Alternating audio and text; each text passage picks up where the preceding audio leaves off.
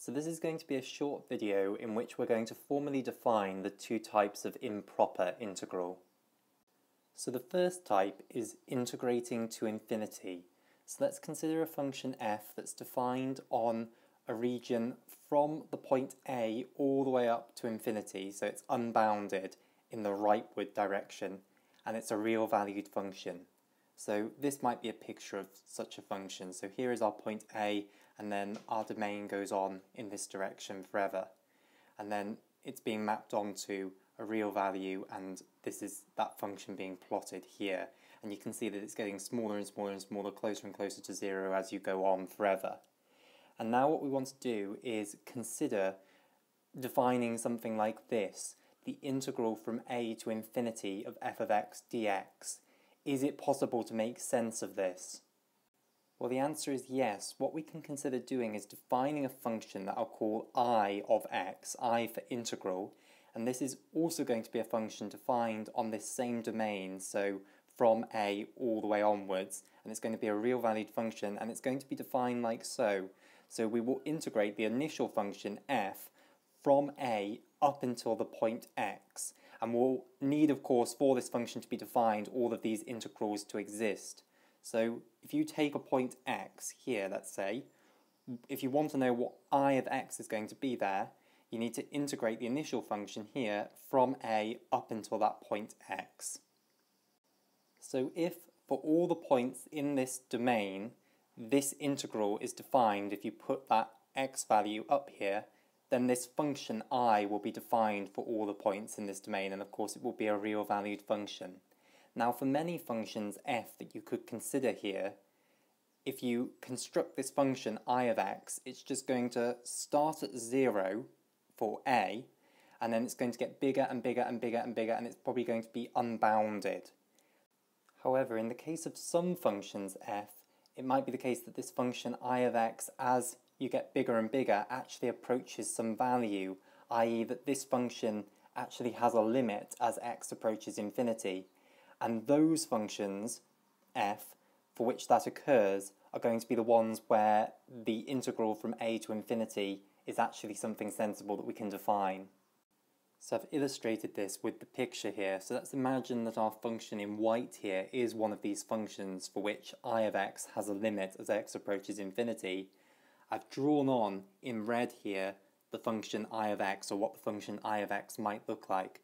So you can see that at a, I of x is equal to 0, and then it gradually gets bigger and bigger and bigger, but as you get bigger and bigger and bigger and bigger approaching infinity, it is getting and staying indefinitely close to some value, which is this limit that I've called L here, and that's the limit as x approaches infinity of I of x.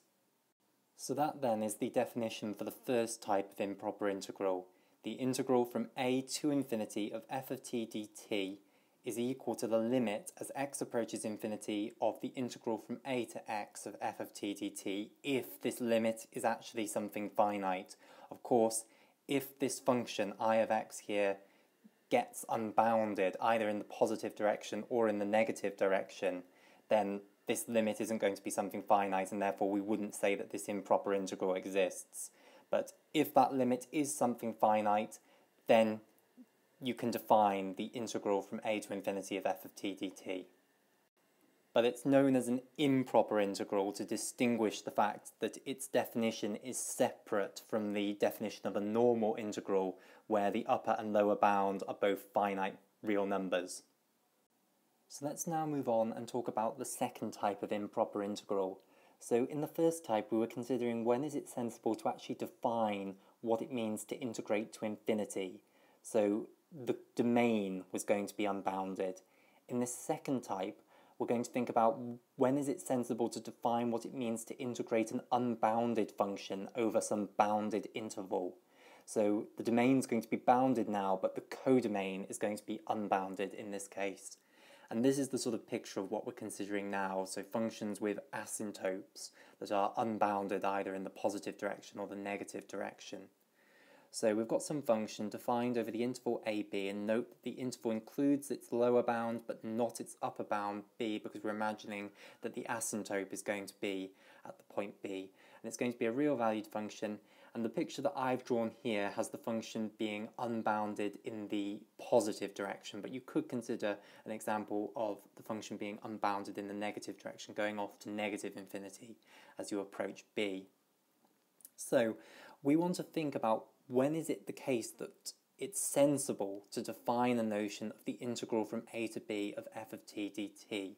Now, the Riemann integral, the normal notion of the Riemann integral, is not going to exist for this function, and there's two reasons for that, one of them more trivial than the other. The first problem is that the function isn't actually defined at the point b, and if we're going to integrate from a to b, we do need it to be defined everywhere over the closed interval ab.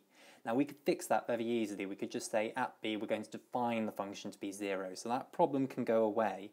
The bigger problem is that the function is actually unbounded over the interval ab. And in the case of the picture that I've drawn, it's unbounded in the positive direction, but you could consider it being unbounded in the negative direction. And why is that a problem? Well, unbounded functions are not Riemann integrable, and the reason is that the Riemann sums, the upper and lower Riemann sums, if it's unbounded in the positive direction, the upper Riemann sums aren't going to be defined for any dissection. And if it's unbounded in the lower direction, the lower Riemann sums aren't going to be defined in any direction, for any dissection rather. So let's illustrate this with our picture here. So our picture is a function that's unbounded in the positive direction, and therefore it's going to have problems with the upper Riemann sums, and let's see why this is the case. So I've got my dissection here of the interval. I've made these cuts here. This is my dissection D. And let's think about trying to work out the upper Riemann sum for our function over this dissection. So we'll have absolutely no problems with these three subintervals. We can take their lengths and multiply them by the supremum of the function over each one of those subintervals. That's going to be absolutely fine. It's this one that we're going to have problems with. Now we've fixed the problem of the function not being defined at b. We've said we're going to say that the function is 0 there, so that's not a problem anymore. The problem is that the function doesn't have a supremum over that subinterval. It's unbounded over that subinterval. So we're stuck. We can't actually work out that component of the sum, and therefore overall the whole sum isn't defined. And you're going to have the same problem with finding the upper Riemann sum no matter what dissection you pick. Whatever dissection you pick, it's going to have to be the case that over one of the subintervals the function is unbounded, because if it were the case that it was bounded over every single one of the subintervals for your dissection, then it would be the case that the function was bounded over the entire interval, which we know it isn't. So it must be the case for whatever dissection you pick that you're going to have this same problem, that over one of the subintervals the function is going to be unbounded, and therefore the supremum is not going to exist. Therefore you cannot calculate the bit of the upper Riemann sum that comes from that subinterval, and therefore the whole upper Riemann sum isn't defined. Now just to also point out that in the case of this function that's unbounded above, it's just the upper Riemann sums that have problems. The lower Riemann sums are absolutely fine. So if we consider this dissection I've got drawn here, this subinterval is going to be fine if we're talking about lower Riemann sum, because its infimum is going to be defined. Now you might think the infimum's around there probably, but actually we said that we were going to define the function to be 0 at b, so the infimum would end up being 0. But the point is the infimum is going to exist, and therefore you're not going to have any problems with defining the lower Riemann sums. In contrast, I've drawn here a function that is unbounded below, so is unbounded in the negative direction, and in contrast this one, the upper Riemann sums are going to be fine, and it's the lower Riemann sums that are going to have problems. So you can see that if we use this same dissection, obviously all these first three subintervals are going to be fine, so just look at this one. Well, the supremum of the function over that subinterval is going to be absolutely fine. It's either going to be this value, or, because we've said that at b it's going to be 0, it will actually end up being 0 there. So we're going to be absolutely fine finding an upper Riemann sum for this function, but then try and find its lower Riemann sum. Again, it's absolutely fine over these three subintervals, but here, what is the infimum of the function here? Well, actually, it's unbounded below, so it doesn't have an infimum, and therefore the lower Riemann sums fail in this example. So the overall point is that whether the function is unbounded above or unbounded below, the Riemann integral definition is going to fail, because either the upper Riemann sums or the lower Riemann sums are not going to be defined for all dissections. So the normal Riemann integral for this function is not defined. So the case then when it is sensible to define this separately as an improper integral is again when the limit of the integral as you approach b exists. So again what we can consider doing is defining a function which we'll call I for integral, and it's going to be a function on the interval ab, and it's going to be a real valued function, and the way it's going to be defined is if you take any x inside this interval, it will map it onto the value of the integral from a to x of f of t dt. So if we take, for instance, this point as our x value, I of x is going to be the integral of our function f from a up until that value x. So we need it to be the case that this integral exists for all x inside this interval. And note, x is less than b, strictly less than b. So we're not trying to integrate it from a to b, we're trying to integrate it from a up until a point x. And if it's the case that that integral exists for all the x's that are to the left of b, then it might be the case that defining this is possible. So if this function I is defined for all the points in this interval, then we can ask what happens as you get closer and closer to b.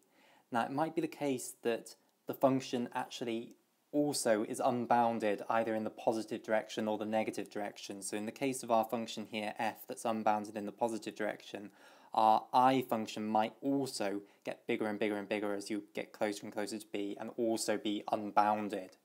However, if it is the case that that I function actually doesn't get unbounded, and actually as you approach b gets closer and closer to some value, so has a limit as x approaches b, then that's the situation where it is sensible to actually define an improper integral notion of the integral from a to b of f of t dt.